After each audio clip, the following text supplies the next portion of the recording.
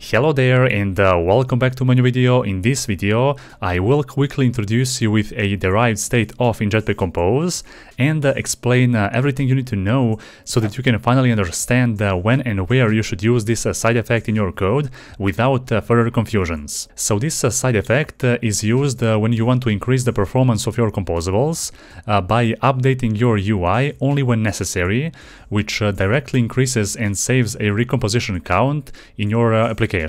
So here I have prepared one simple example for the demonstration purposes.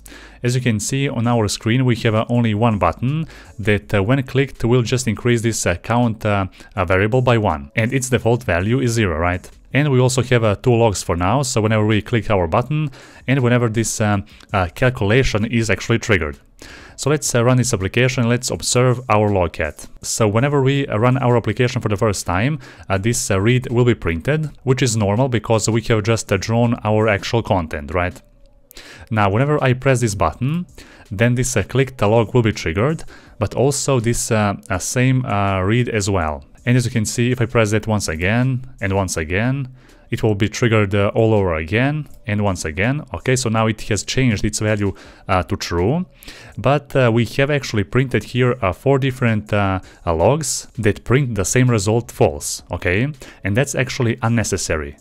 So we should be able to print only when that value actually changes. So instead of printing those 4 different values or 4 different logs, we could just print only one, okay? Now let me give you here one more example without the derived state of yet. So I'm going to paste here one new variable named calculation, and this calculation will use a remember composable to remember this value across multiple recomposition. And also now instead of logging this read like that, I'm going to just comment out that, and I'm going to now log the result of this calculation. So we are using a mutable state of, and we are specifying that same calculation within it, right? So let's run this application once again. So we can see now what will happen. So as you can see, we are also printing this calculated and this read for the first time because we are drawing this content, which is normal. Now let's increase that number by 1. As you can see, the clicked was triggered. This calculated log was not triggered, but this read was actually triggered.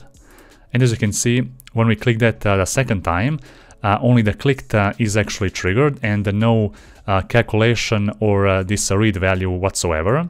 And even if we click this multiple times, we are not going to see here a read that says true. We could also, for example, change maybe this count outside of this mutable state of, like for example in this case, without this by keyword, right? Let's also run that to see if we are going to get any better result. So calculated and read are printed. Now let's increase that value. So clicked and the read, only clicked, clicked, clicked, without changing this value to true. Now there is also another way. For example, let's try and specify here the key, which will allow us to call this and trigger this calculation within this remember when this key changes. So let's, for example, specify count. But with this, we're going to basically get back to the beginning, right? So whenever we press this increment, then this read will print its false value, even though that value hasn't been actually changed.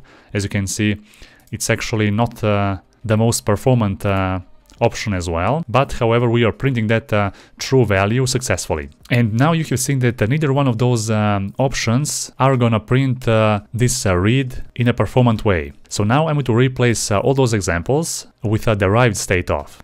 So now let's just replace this calculation with a new calculation where we are here using a remember, and within the remember we are calling this derived state of side effect. And within this derived state of, we are just using that same calculation, which will return either false or true. So now let's run this application once again. Okay, so the first time we are printing this calculated and read false, which is normal because we are first drawing our content for the first time. Now let's press this button for the first time. As you can see, this clicked was actually triggered, and this calculated as well. So even though we have printed this calculated, we haven't printed this read, okay? Because this false value hasn't been actually changed to true. So let's press this second time, the third time, so everything the same. and let's press this the fourth time. So only the fourth time we were able to print this read with that value changed to true. Okay, and now if we press that a couple of more times, then nothing will happen because that true value hasn't been actually changed back to false. And with that example, you can see that by using the derived state of, we are deriving the state of already existing state without causing the recomposition on each and every click, because instead we are saving a recomposition count and we are updating our UI only when that value actually changes. Okay, and there you go. So this was just a simple example to demonstrate how this derived state of actually works. So be sure to comment down below and let me know what you think about this derived state of and whether you're using that often or not. And also be sure to like this video, but only if you find it helpful. For this video, that will be all.